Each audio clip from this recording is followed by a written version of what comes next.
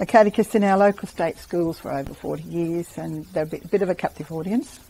So when I heard that Alpha was coming to our parish, I was very excited. And I thought, wow, we can now open our doors and our hearts to people in our area who might be spiritually seeking, and also parishioners to help them grow in love with their relationship with the Lord.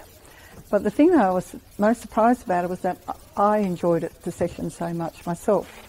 The sessions were vibrant, unashamedly Christian, and each session begins with a question, hence the question mark symbol. The opening questions are, is there more to life than this? What is the purpose of my life? They start at the very beginning, hence the Alpha symbol. They proceed to questions including, who is the Holy Spirit and what does he do? How can I resist evil?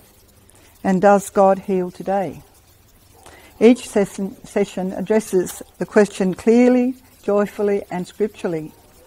And each session contains powerful testimonies of people whose lives have been turned around after experiencing God's love and mercy, and they have fallen in love with Jesus themselves.